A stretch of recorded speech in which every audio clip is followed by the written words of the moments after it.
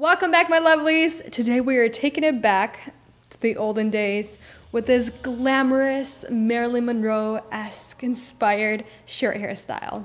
I love it. I hope you love it too. Let's get started. So for this hairstyle, you will obviously need a couple of items. And the first one, obviously, of course, is a curling iron or a curling wand.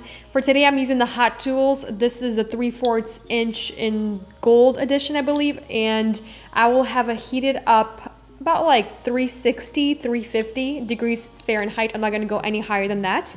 And then for that, obviously you will need some heat protection because we're putting heat on our hair, and then some hairspray if you wanna have extra hold for your curls. And then to hold the curls in place before we set them and cool them, we're actually gonna use either hair clips, like these little silver metal ones, or you can use bobby pins instead. So if your hair is layered like mine, or if it's straight, I do recommend you working in sections to achieve the full potential of this hairstyle. So I'm just taking my first section like right behind my ears. I'm gonna apply some of this Heat Protectant by Bumble. This is the BB Styling Lotion. Just apply it, give it a quick spritz to the first layer or section. So I'm grabbing the first section. You can start anywhere you'd like. I'm just grabbing one on my right side, and then take the curling iron or your wand. I like the curling iron for my lowest section because it's kind of hard to do it this way. So I'm just gonna grab it, put the hair in, and I'm gonna bring it underneath like so. Hold it like 7 to 10 seconds depending how thick or thin your hair is and how hot the iron is. Yes, thank you, babe. And when you let it go, don't let it go all the way. Just gently start to press. Hold the curl at the same time. Make sure you don't let it go. Take your pin or bobby pin and then secure it right to your head. Oh crap, don't do that. Oof, that's why I like to put this thing down. Ooh, what is that? Do you guys see this? Is that from the curling iron? I'm so confused where that just came from. Now that I've cleaned myself up, let's move on to the next section. I still don't know where that black stuff came from. So I wanna show you guys a little trick. So instead of just clamping it down the middle and then like dragging it on my hair, I clamp it out just a little bit, but not all the way. And then I sort of clamp it when I go down, bring it back up, unclamp it, just so it's not gonna give you that like weird edge on the ends of your hair from the curling iron. And then just roll it all the way up. That way it kind of gives you those flawless curls without any crazy ridges from the curling iron. Let me show you this one more time. And towards the top, I'm getting a little bit smaller sections, like 2 inches or so, even less. So I'm bringing the section closer to the side where the clip lifts, bring it down. And I'm gonna start wrapping it towards the top, going underneath. Just like that. So the reason why you wanna do that is because if you don't and you just put it on top of one another in just one little area of the barrel, it's gonna give it more of like a wave instead of like that beautiful S vintage curve that I'm trying to go for. So for these like vintage curls, I always like to have a nice deep part. So I'm gonna take one of my combs and just create that deep part first. So for my top sections, I always start from the back and make my way forward. And do exactly the same thing, just grab smaller sections, twist them all the way up the barrel, and then just hold them horizontally. I was gonna say, how many of you, or ask you, how many of you have battle scars from like curling your hair? I have one pretty bad one like right here. You can actually see the little circular thing. Oh, I see. I am putting it in the hole when I twist. Yeah, that's what she said. You guys have figured it out. I'm putting my finger in the hole when I twist. Moral of the story, folks, don't put your finger in the hole. Or else it'll get dirty. Literally got dirty. That's disgusting. All right, let's do this. Last section. Last section. I'm so excited. Like, this is when I watch like YouTube videos when I do this kind of hairstyles. You know what channel I've been obsessed with lately?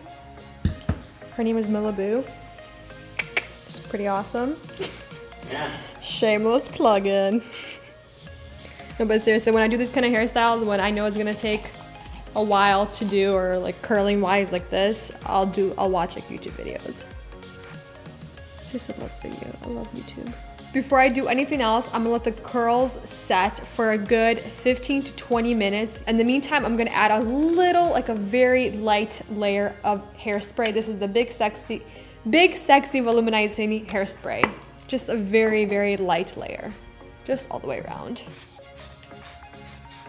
Just like that. Just give it a quick spritz, and this kind of adds a little bit of hold, extra hold to my curls. All right. So go watch your videos on YouTube, or if you have an event to get ready to, go do your makeup in the meantime to let your curls set, cool off. I'm gonna go wash my hands and fingers because that's disgusting. From the curling iron and got my hands dirty.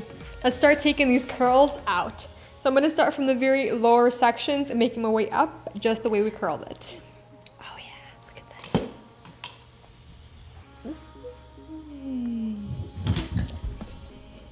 Almost dropped this. Good thing I turned it off.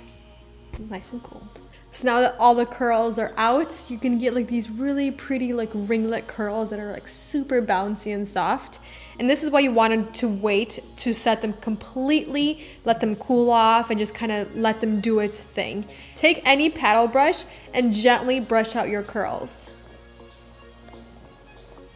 So this is where these kind of clips come in handy and kind of helps you create that beautiful S curve. So once you've brushed your hair out, I'm gonna take the clips and I'm just gonna run a little comb. So you see how it's like creating that S?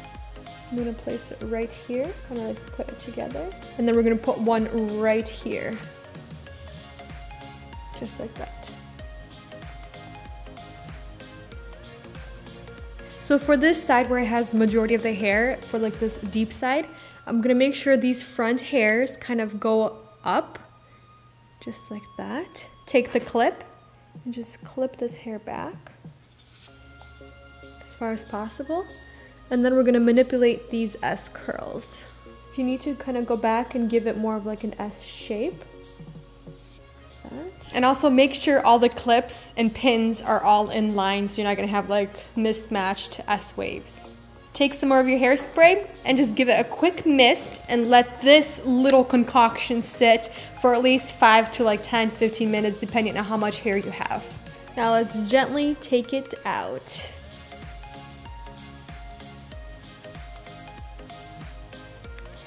So this front piece right here, I'm gonna pick it up. I'm gonna actually tease it a little bit right underneath.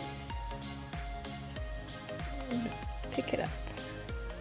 And then to add a little bit more volume, I'm just gonna run the bottoms just up a little bit with my teasing comb.